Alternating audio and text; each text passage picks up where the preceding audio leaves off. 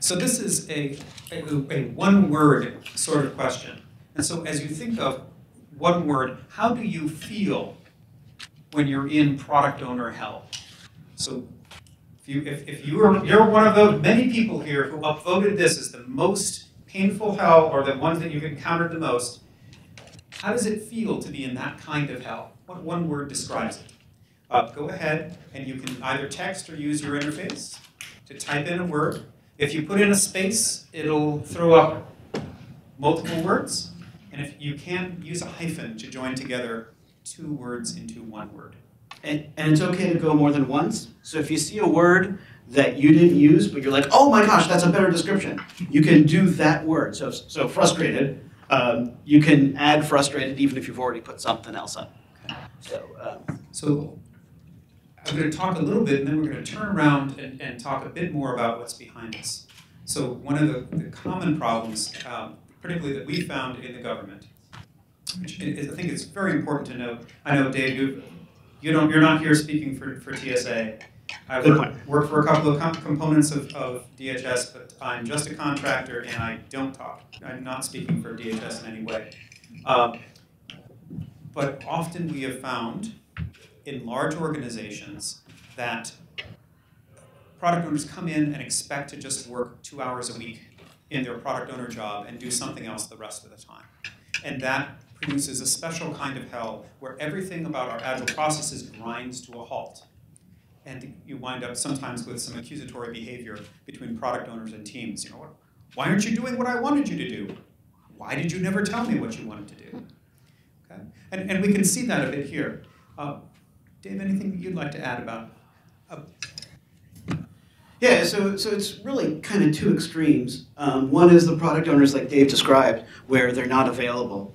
And then there's another kind where they think, oh, product owner, I'm like a manager type, so I'm telling the team what to do. And it's not necessarily what to do, it's what's most important, and also creating that vision and goal. And that's kind of tough because the product owner role is tough to work into the paradigm they might be used to, especially in government.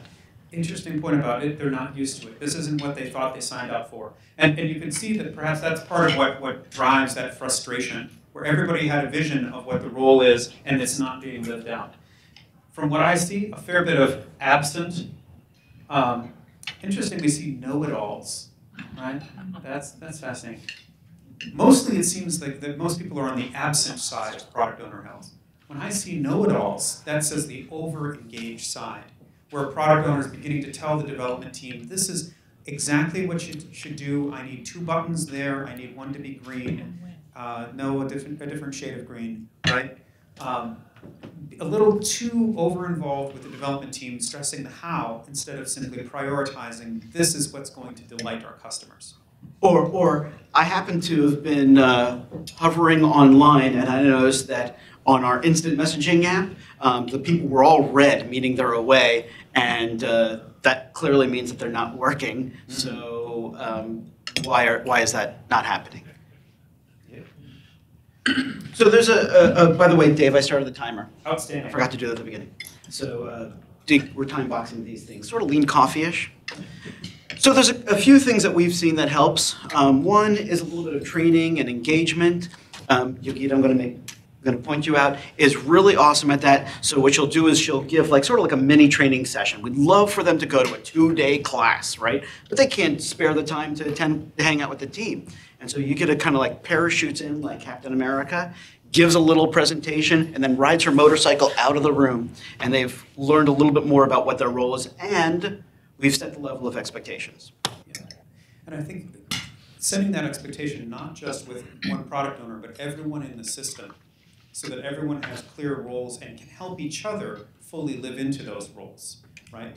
So that you can have a development team member or a Scrum Master say, shouldn't we be doing this activity next?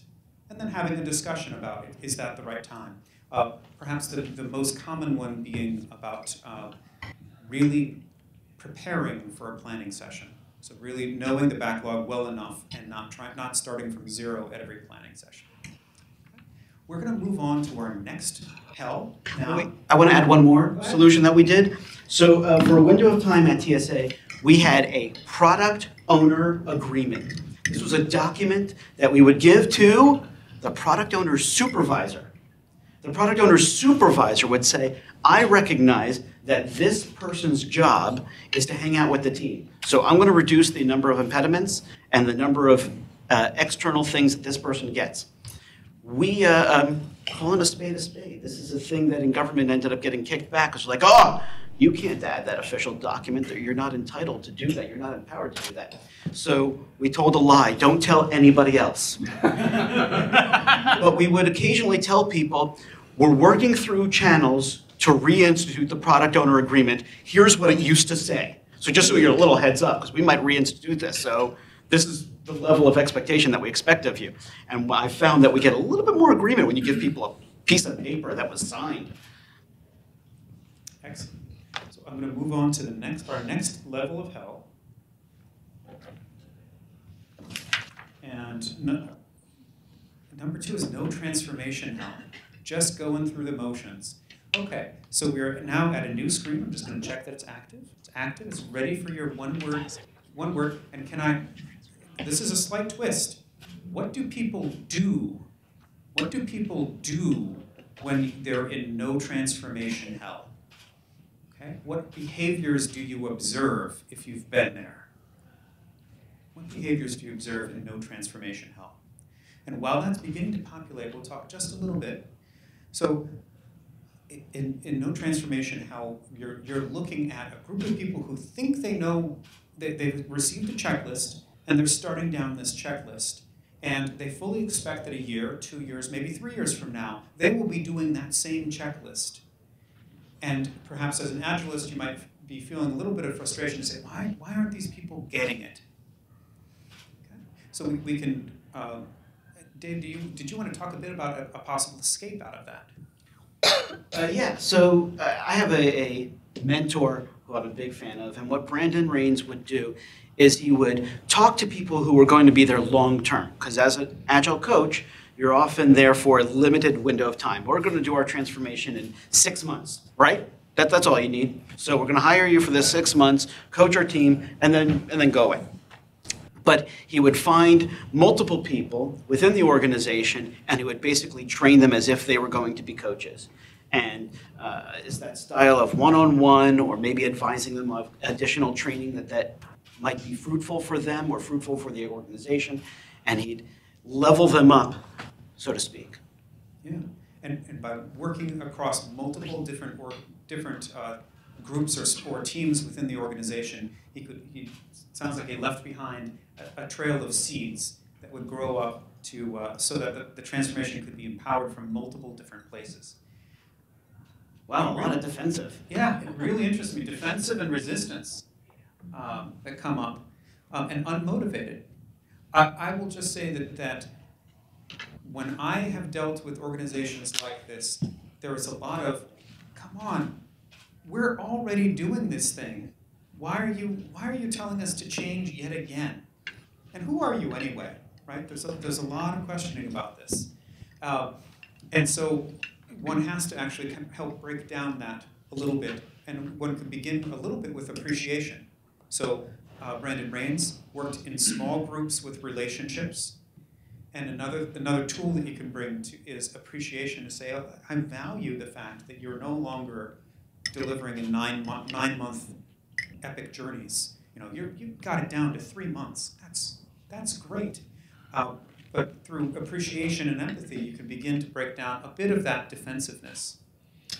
I love that more than one person has written agreements. Does anybody want to talk about agreements as how that plays out in this particular hell? Not having any? Not having any. Mm-hmm. Or not adhering to the agreements. Mm-hmm. Can you say that again? Not adhering to the agreements. So we spend time coming up with agreements as a team and write them up, put them on our Confluence page and all that kind of good stuff. And then next thing you know, I have a bunch of rogue people not adhering to the agreements that we already decided on. Right. And part of that's human behavior, right? That's perfectly normal. And perhaps something that we should expect is that we're going to go through, have agreements once, but they're not going to have living force until we've engaged with them for a while. And we've broken them and then talked about the fact that we've broken them. And as a group decide, no, we really want to live with the things that make our lives happier. I like this because I feel like a big part of the transformation thing. There's a thing called shuhari. Raise your hand if you've heard of shuhari. Right? So, a lot of you. So the few that were not there, and as a reminder for the rest of you, shuhari is various stages of learning a thing. It comes from martial arts, and you might think of it as in shu, I'm following a recipe that I got from HelloFresh or Home Chef or one of those things, and I'm going to follow the recipe with these ingredients exactly as they say, number by number. In ha, I'm going to take that recipe that I've learned and I might switch out an ingredient or two, or I might use a slightly different technique, but I'm basically making the same thing. And then with re, I'm taking that recipe and throwing it out. I've learned how to make soup now, and so I'm going to use some of the practices that I've developed, and it's kind of inherent in me. And I feel like a lot of these organizations, they start with those agreements, and they start with a CSM class, and so they're like, oh, we're shu, and then just continue with the shu. And that's our time. Yeah, that's a suggestion that we'll never make our stretch hell if we don't keep moving. All right, different pattern here. So the question is, what causes our third hell in the list? And here you can actually use your spaces. This is one where you can't just text your answer. You really have to go to that URL at the top of the screen. All right, this is the second and last of those. So our third one is no trust. What causes no trust hell? And what happens here is you can enter a phrase, and you can also look at what other people have entered and upvote them. Okay. So feel free to say me too on anything that you see there. I want to add yours. I want to call something out, by the way. A lot of these hells overlap, right? And if we were going to do a Venn diagram, no trust hell could probably be the big giant circle that overlaps so many others. But even though there's lots of other circles that are within that Venn diagram, we still felt like it was important to call out this specific one because there's certain things that are applicable to improving the way that we get our work done. Okay. And there's a lot of wisdom here in this room and perhaps a lot of experience in dealing with different levels of this no trust hell, right? And so already we've got a command and control mindset that some people, their understanding of how to do a good job in their role is that they need to tightly control and dictate to other people exactly how the other people should do their job. I will add sometimes, I have often heard someone explain that they need to tell other people what to do because otherwise they would do nothing, right? So the assumption is that other people are slackers or incapable and need to be driven from the top, right? And that is a behavior that is, I think, the result of no trust, right? It's a little bit of, it causes no trust in response, but it's caused by a leader not actually trusting the people who are executing. We have a possible escape for that, and it's just to start small, take something, and get it done. Take something and get it done, and then go back to that leader and say, you know, we accomplished this small thing. How about, what is the next thing that's maybe a little bit larger that we can take on and we can do? And by building a record of accomplishment, then the leader who started out not having enough trust begins to relax a bit, begins to say, oh, I don't have to drive you. I can begin to just direct, make choices, directing you. I can begin to maybe just prioritize your work, trusting that you're going to take the ball and run with it. But it begins with something very small that's just big enough for the amount of trust that actually does exist, and then expanding to larger items as the trust grows. What do we see up here that's a surprise to you, Dave? I think the distant leaders, is something that I wasn't expecting in the no trust hell. I wonder if anybody who voted for that one can raise your hand. I'll bring a microphone to you. Hey, go ahead. Oh, by the way, because we're having a discussion about hell, we brought Dante. I mean, I don't profess any authority on any of these topics. He's just passing through. So the idea of distant leaders is that if they're in their offices, if they do things the old way, if they're not really engaged in creating a community of people working together, then that's going to be a pattern that other people below them are going to follow. Okay. And are there others who, did you think you raised your hand, Mark, about distant leaders? Yeah, one of the problems I've had at multiple agencies is leaders that say, hey, I want you to go to this group and I want you to represent us as an agency, but don't make any decisions. Make sure you come back and check with me first. Oh, right. It's great, that's empowerment. Yeah. It makes me think the statement about, in both cases, there's some physical distance there, right? There you're being sent off, but just as almost a puppet, right? Not with independent authority. And Dante, you're making an observation that says, sometimes those offices remove leaders from the people who are doing the work, and they can be a block away, they can be very far away in a large building. And that means the leaders just are struggling to know what is happening. And so one possible escape there, we talked a bit about starting small and building over time. Another possible escape for the distant leaders syndrome is to identify what's going well within the organization and helping to spread that news, right? So if you're a coach or a scrum master or just an agilist within that organization, how can you help spread the news about small successes that are happening through the organization that our distant leaders may not have yet really heard of or appreciated? All right, Dave, what's our next question? Our next question. Well, now let's turn more to our escapes for our fourth hell, which is leadership hell. An organization can only be as agile as its leaders. Give me a one-word answer that describes how you would escape, how you would begin to change that hell. Oh, it's a How do you escape? That's fine. Points for being proactive. Yes, but now we're moving from kind of saying that what we felt before to saying what would we do to change it, and maybe something you've witnessed. What is a one-word description of an escape you've seen, or something that you've tried within an organization? Okay.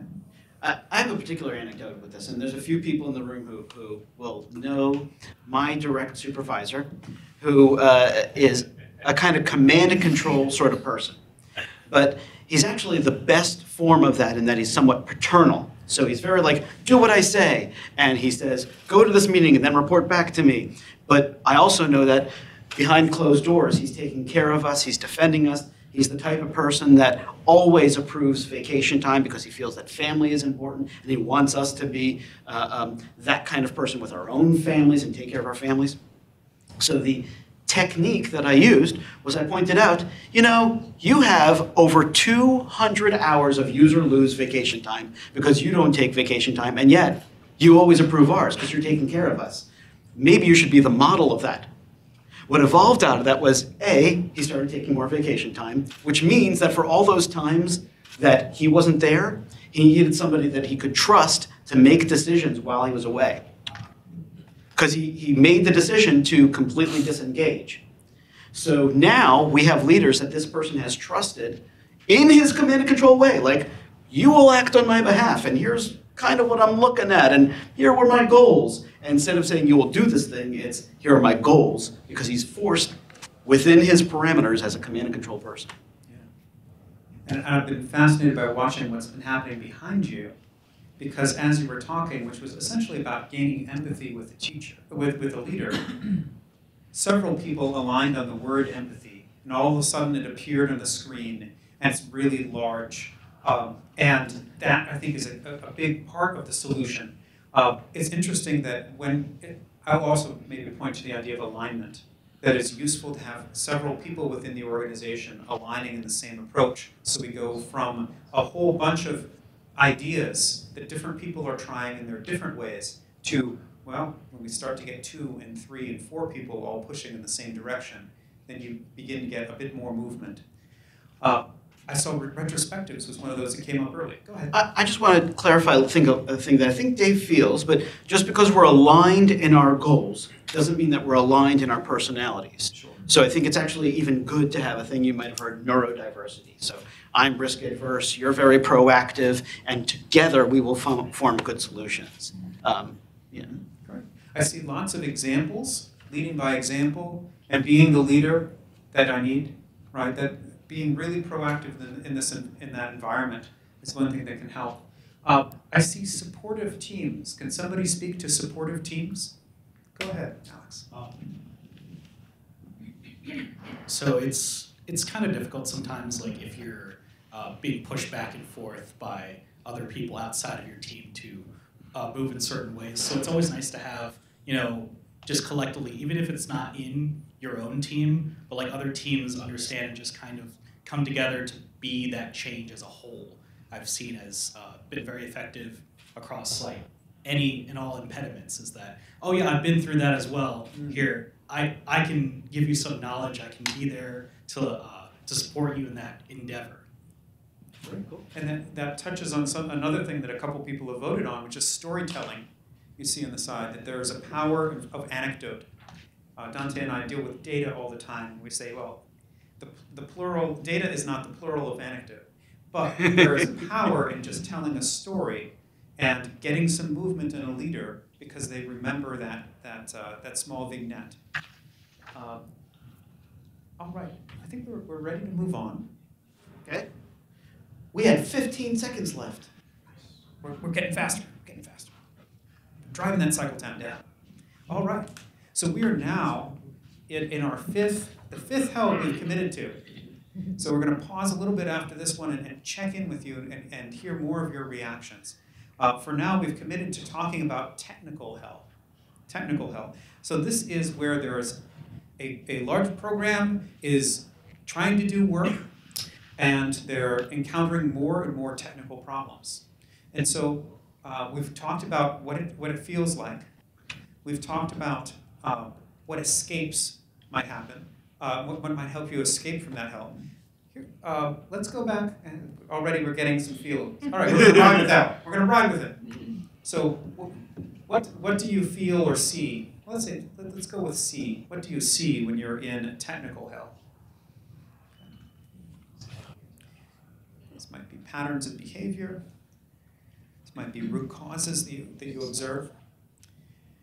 And I'll briefly mention that I've been through some of these, some transitions as programs have gotten larger and what was working well at the beginning, we quickly realized was not working well anymore.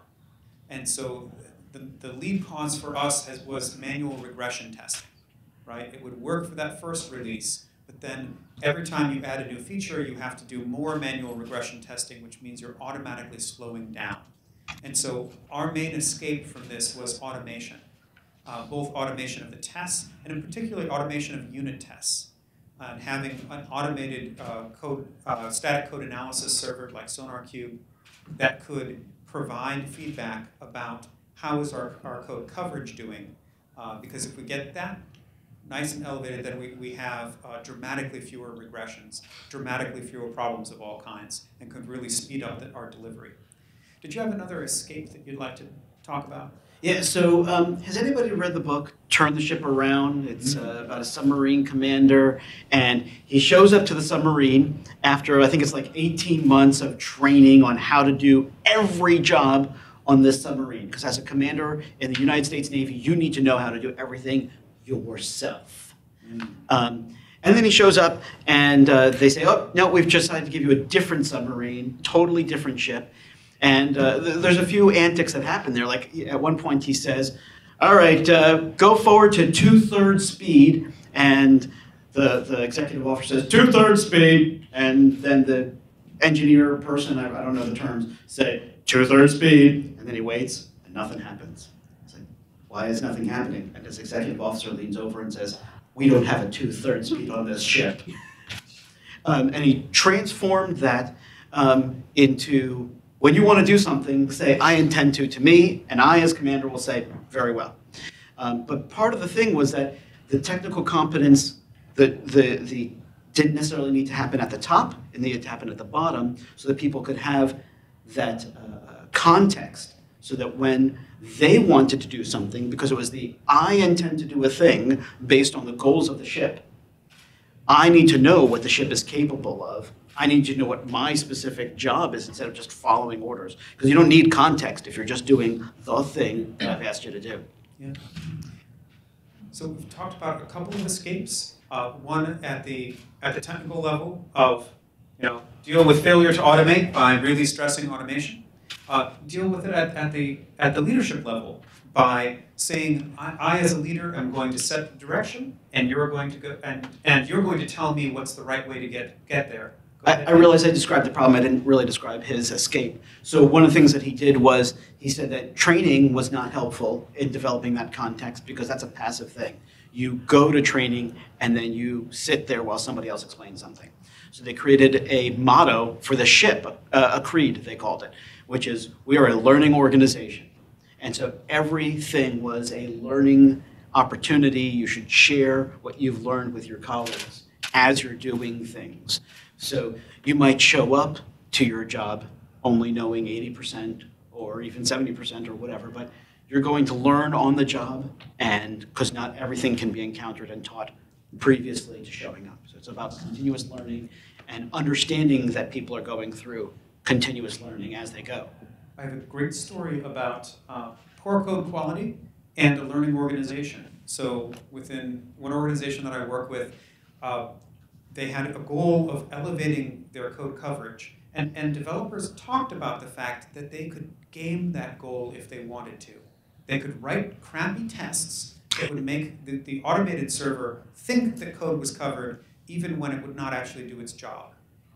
And so to combat that, they started code coverage bashes, where they had a group of people in a room for about 3 hours at a time, and they say, we're going to take these particular classes, which are risky and complex, and we're going to elevate the code coverage on them, and we're going to pair an experienced developer with a less experienced developer, and we're going to talk about what makes a good test, and we'll talk about testing strategies. And that way, we'll be a learning organization, spread knowledge. We'll also make sure we're not just gaming the system, but we're actually achieving the goal of getting out of technical hell. And they really kept that leadership going by focusing on the necessary result, not just how to get there. Dave, my feeling is that we could add a little bit more time to this one. I feel like there's more that might be added. I don't know, does anybody have personal anecdotes or situations or escapes or hells, either the problem or the fix, that you'd like to talk about? Okay. Sure. I feel like the technical hell's a little bit more personal to me as a programmer, because I'm usually living these hells. So it's always good to like push the idea to move toward better quality and getting those ideas in place. But what would happen if, say, like from my point of view, I don't have the tools to reach that kind of quality? How do I pull us out of the hell from that perspective if I'm not exactly in leadership? So how would a developer or a senior person within the organization who's maybe not actually in charge of what do we work on next, how does that person help turn the ship around, as it were, and escapes a mountain of technical debt? Okay? Let me throw that out to the group here. Has anybody encountered this and found a way to escape it? Okay? Developers know there's a problem, don't feel that they have enough authority to begin to fix the problem.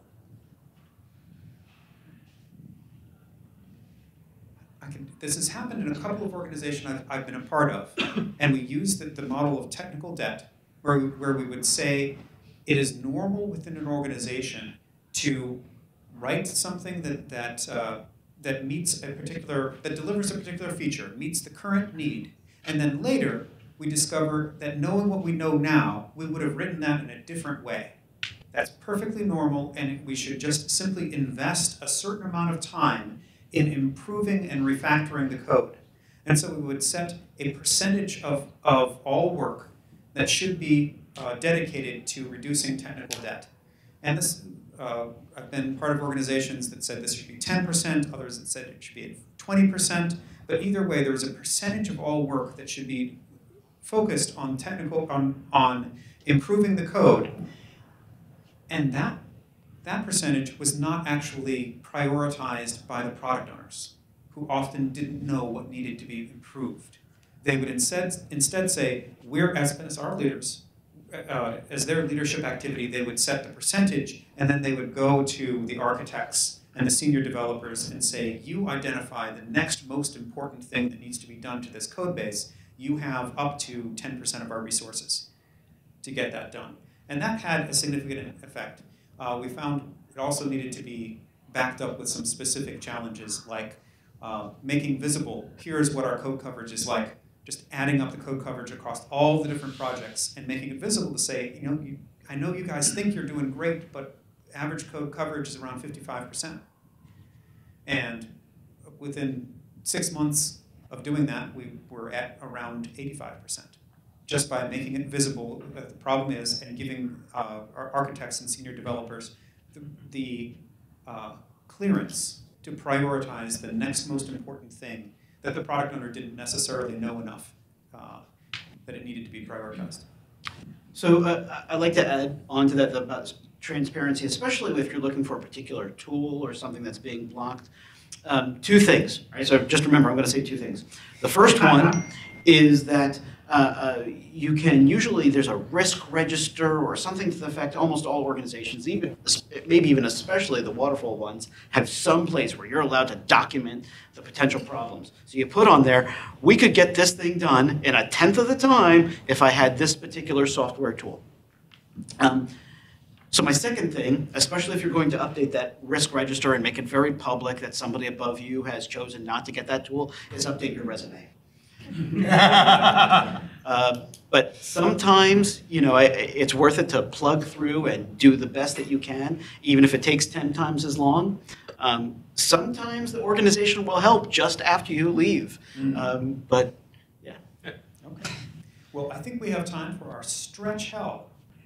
Okay, we're now in collaboration hell. Collaboration hell. So we meant this to be primarily about behavior of the team together. What happens when you've got a team and it's not acting as a team? 42, excellent. That was that, yes. Do you have a prompt for us, Dave? What one word should we put out? He wasn't expecting this. Yeah. So let's go back up to the beginning. And how does it feel when you're in collaboration hell? Okay. So we're going for feelings within a team. I see you've got sure hell. Okay. And we'll see some results. As you begin populating this, I guess I will begin by saying, for me, most forms of collaboration hell involve a lot of no trust, that no trust hell, right? And a sense of competition. I felt it most when I was on teams which had multiple different contractors, contracting companies who felt that they were in competition with one another. And so they couldn't really make the other person look good, but that also meant that they couldn't make the team look good. And that was a bit problematic. I think our escape from that was primarily building relationships and realizing that it's not all about winning, and instead finding something that we actually liked doing as a team. A little bit of appreciative inquiry. What do you honestly like about this other person that you might not normally agree with? Helped us a lot. Dave? So an Army anecdote, I was in the Army for 10 years, and I had a team where I had the dropouts, think Bill Murray and Stripes. And so I had one guy who was super duper physical fitness, which is a job skill in the Army, right? And so he was out of the box there. And we had another guy that was not able to pass his weight test. He was very overweight, but he was actually the best developer, right? And we had another guy who knew the rules and the regulations, blah, blah, blah, blah. When units come to attention, when you have a mass formation of the whole company, you say things that are like inspiring, like tip of the spear, or ready for anything, or ever vigilant, or something to that effect. And my team would shout out, good enough! And so my NCO in charge did like a double take the first time he heard that. He said, Fogel, did your team just say good enough? I said, yes, Sergeant. I have told them that the time that they would have spent being excellent should be spent helping their teammates becoming good enough. And so by making that a specific thing, you should not be excellent. You should be good enough, and you should help everybody else be good enough. And then that physical fitness guy started, working with the overweight guy. The technical guy started helping other people understand how to phase balance power amplifiers and other things that we did. I was in satellite communications. And so by doing that, the team ended up getting to that good enough stage, and then we started working on great, and then we started working on excellent again. Outstanding. So we have a lot of strong feelings on the board behind us, right? And that's one of the things that says to me is that all of us have been there, right? We've all encountered this in different ways. The ones that struck out to me is second-class citizen syndrome. If anybody's been a subcontractor on a prime contracting team, or a contractor in a government place, I was interested in one example of our stovepipe about offshore help. Wonder if somebody can give an example of what that felt like. Anybody want to talk about that? Go ahead. There you go.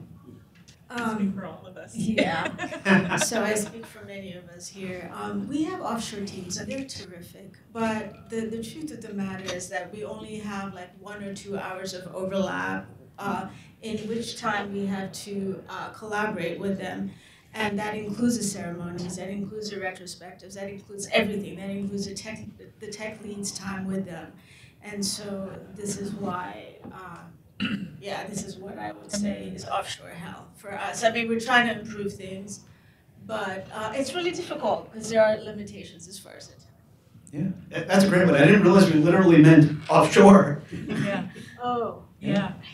And that's an example of, we had a silo, moved a bit on the board, but of working in different silos and being a second-class citizen, sometimes kind of literally. I think the way you and I collaborated applies to this a bit.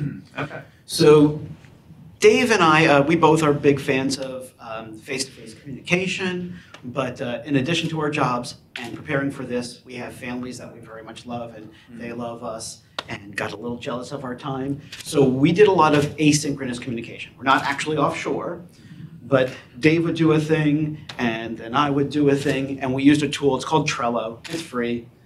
Is it free?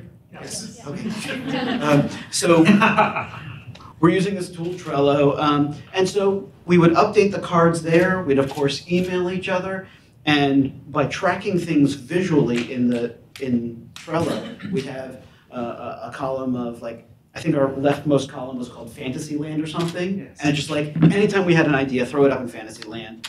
The next column was things that we think we'll do in the next couple of weeks. We had a currently doing or within the next couple of days, et cetera, and then going to a done column. It's about creating transparency, even when you're not working face-to-face, even though face-to-face is best. So dialing up that transparency as one way of dealing with some of these, particularly letting others speak for them, right? So we can say, by making something transparent on the board, you're speaking for yourself, right?